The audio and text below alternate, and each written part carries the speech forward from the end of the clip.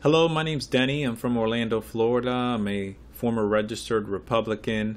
I joined the Republican Party because I'm a small business owner and I support some conservative values like a balanced budget and deregulation and a tax system that is fair.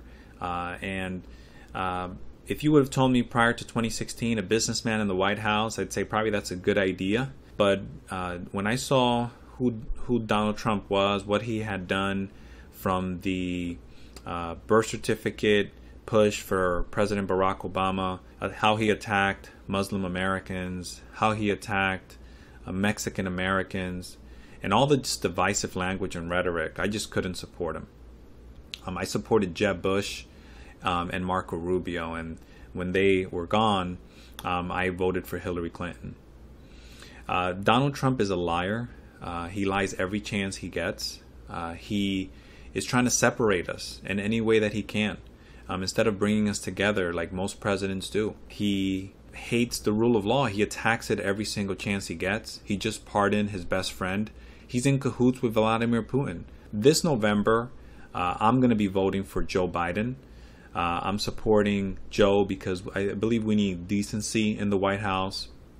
I believe we need respect for the rule of law. I don't think we should be putting kids in cages. And more importantly, I believe we need a strategic plan to get the pandemic under control. We have over 150,000 deaths and are the leader of the world in this pandemic with deaths, and this should not be. So this November, I'm voting for Joe Biden, and I hope that every chamber in the United States, in every state, goes Democrat.